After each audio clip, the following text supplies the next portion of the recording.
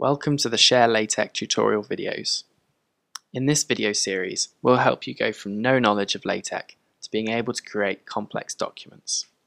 We'll be using ShareLaTeX as our LaTeX editor, but the skills you learn will apply across all platforms.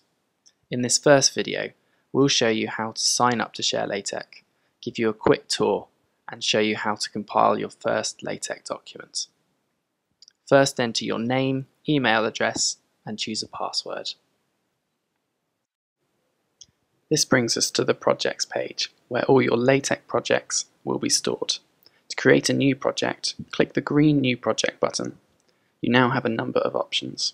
You can create a blank project, see an example project, upload an existing LaTeX project, or start building from one of our helpful templates. We're going to select a blank project. Now name your project and hit Create.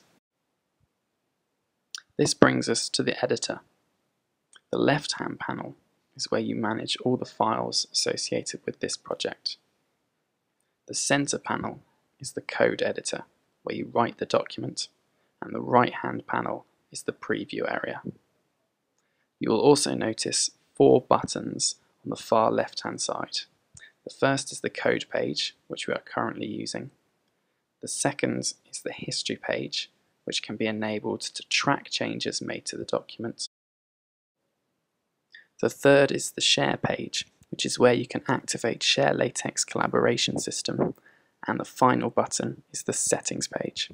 On this page you can change the project name, change the access settings, download your project, delete it, and set up a Dropbox sync. Let's go back to the code page and edit our first document. You will notice that ShareLaTeX has already given you some code by default. Let's go through each of these lines and discuss what they do. Each statement starting with a backslash is a LaTeX command. ShareLaTeX has color-coded them in blue to make them easy to recognize. The document class command tells LaTeX what type of document you want to produce. Popular options include article, book, report, slides, and letter. The command on the second line sets LaTeX up to be able to use accented characters. The title command tells LaTeX the title of your document. Let's change this by editing the text in the curly brackets. The next 2 commands give LaTeX information regarding the document's author and writing date. Let's update these as well. This completes what is known as the preamble.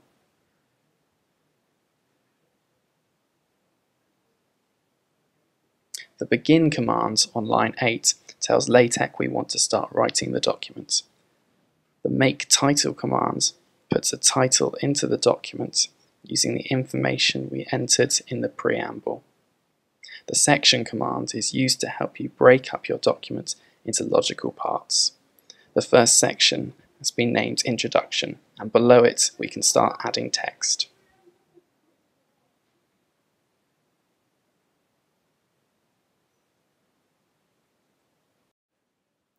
Line 14 is the end command, and here is telling LaTeX we have finished writing the document. Every time you use a begin command, you must also remember to use an end command later on to avoid LaTeX giving you an error. We can now see what our document looks like by clicking the green Recompile button.